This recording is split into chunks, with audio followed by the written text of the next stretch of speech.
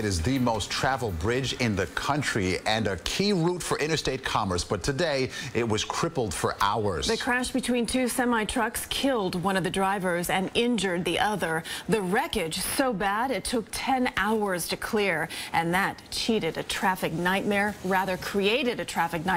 for morning commuters. The lanes were finally reopened just before noon. Here's a live look on the left. As you see the bridge right now, traffic is moving smoothly. CBS 2 Sonia Rincon live now in Fort Lee with more for us. Sonia.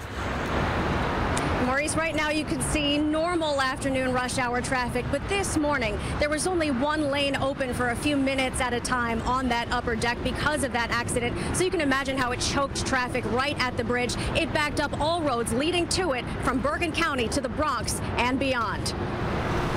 The crash happened at 2:15 in the morning. One full-size tractor trailer rear-ended the other so hard it looked like a tandem, and it paralyzed bridge traffic in both directions for more than 9 hours.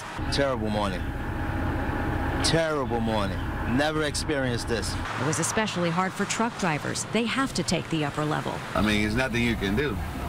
It's nothing you can do. Traffic's not going nowhere, and I need to cross, so there's like, if I get another different route, it won't make any difference. From either side, you could see traffic at a standstill in one direction, empty lanes in the other. The last closed lane on the upper level didn't reopen until just before noon. It took 9 hours because this was an accident investigation with a fatality, which is not just your standard accident investigation.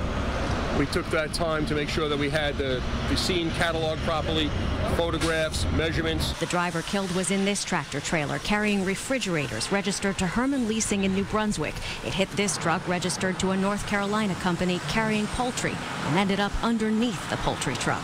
We needed to bring in some extra heavy equipment to make sure that we could get those vehicles separated. While that was happening, drivers and passengers were going nowhere. The passengers, what am I worried about them? They need to go to work like everybody else. Tay Drayton needed to open up a shop on the other side. It looks like I'm gonna be late.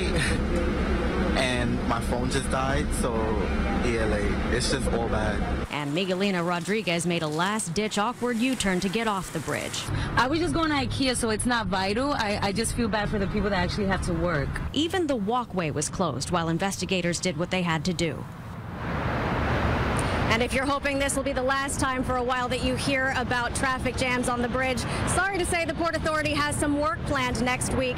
Starting Monday for the next 12 weeks on the upper level, it's going to be closing one direction at a time, again, on that upper level for 12 weeks. Live in Fort Lee, Sonia Rincon, CBS 2 News.